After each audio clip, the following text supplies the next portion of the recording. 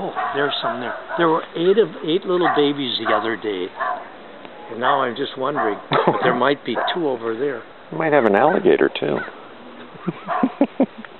Now, what I want to get is that story. You told it to me once, and I want to get the details here. Which story? Well, it made a big impact on me. They said that one of your colleagues or someone who was always complaining about his wife. And he was ragging on his wife, and she does this, and she does that. And you had this comment to me that, I don't want to be around people who complain about their wives. Yeah, that's true. Because I think the wording you put it, I didn't get it exactly, but it's something like, that kind of energy is not just kept at home. It goes everywhere. That kind of negative energy. That's so long ago. I remember something like that.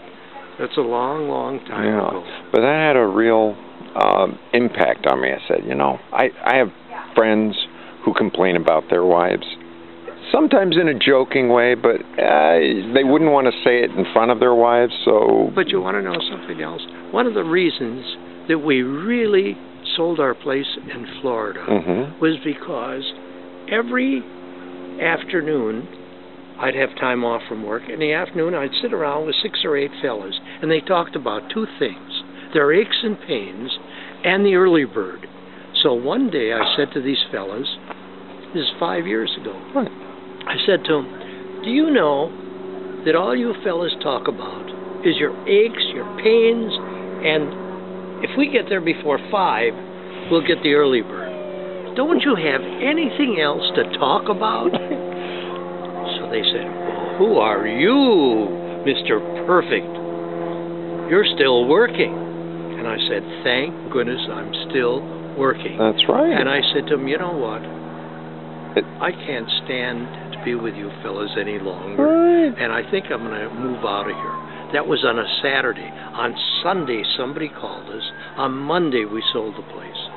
Isn't that amazing? That is a great coincidence. I know. Right. Yeah. It's just that, you don't want to be with... Look, I'm 86 years old. In 6 months, I'll be 87, and Esther will be 87. Who the hell ever lived in the 80s, Right. When you were 60 years old, I didn't want to touch you for fear you'd fall over. Now, and I feel I'm in very good health. Right. And if I wasn't, I wouldn't tell you. Because you want to know something? Was it Rudyard Kipling that said, cry and you cry alone, laugh and the world laughs with you? Right. And it's true. I don't want to hear about that your foot hurts. Can I make it any better? No. Anyway, that's my story. I like your stories.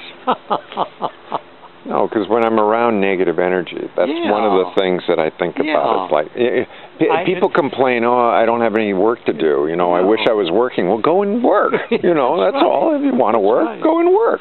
But you see how low the lake is? Here, I just want to show you. It should be up to where the that stake is, right? Are, right. Which is really, it's about, this is really the lowest I remember. It must be 2 feet low. Yeah, looks that way. But isn't this just pretty? Doesn't it look like a little fishing village or something? It does. And I guess it's stocked with some good fish, huh? They stock it. The DNR comes in and they put in fish every year. Oh, nice. So people fish. But don't forget, most of the people